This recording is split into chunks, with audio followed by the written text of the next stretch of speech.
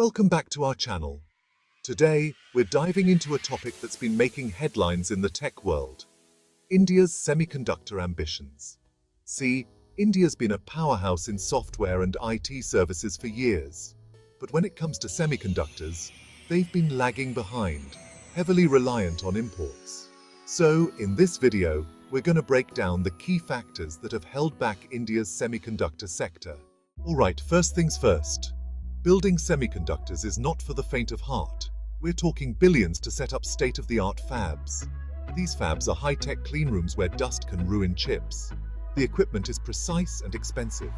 Without strong government backing, it's tough to justify these investments. Next up, let's talk infrastructure. Semiconductor manufacturing is incredibly demanding, requiring a constant, uninterrupted supply of high-quality power, access to ultra-pure water, and specialized logistics.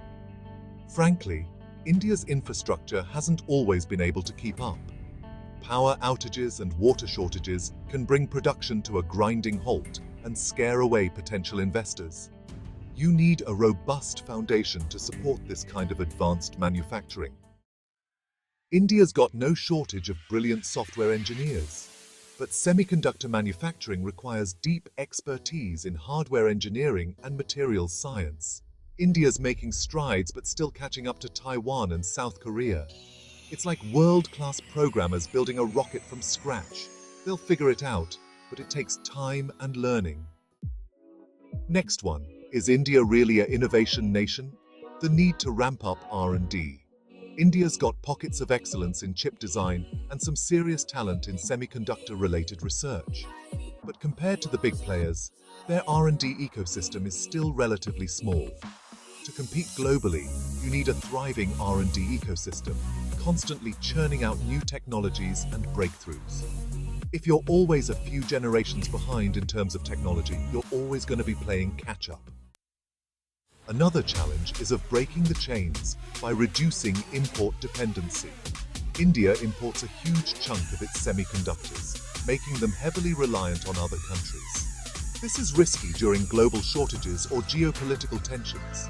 Building a local manufacturing base is crucial for India to control its tech destiny. Another missing link is of building a local supply chain. Let's talk about the semiconductor supply chain for a second. It's not just about building the chips themselves, it's about having a robust ecosystem of suppliers, from raw materials to specialized equipment to testing facilities. Setting up a complete semiconductor supply chain from scratch is a massive undertaking. It's complex, time-consuming, and expensive. Another aspect is that of government boost. Can policies level the playing field? The good news is that the Indian government has recognized these challenges. They've been rolling out new policies and incentives to attract investments in semiconductor manufacturing. Tax breaks, subsidies, you name it, they're offering it. But the question is, will it be enough to lure in the big players and help them catch up? Next is the bigger challenge of competing with global giants, facing the titans of tech. The semiconductor industry is dominated by giants like Taiwan, South Korea, and China. These guys have been at it for decades.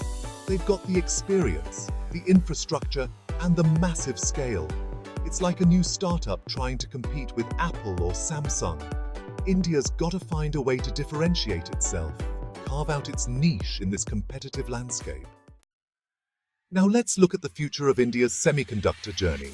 Can India become a semiconductor powerhouse? The journey is challenging, but not impossible. The Indian government is boosting the sector with initiatives like the India Semiconductor Mission and incentives to attract global companies. They're offering financial support for manufacturing facilities and encouraging joint ventures with global players. India focuses on chip design, packaging, and testing to establish a semiconductor ecosystem. Stay tuned for more on our Value Investing channel. Happy investing!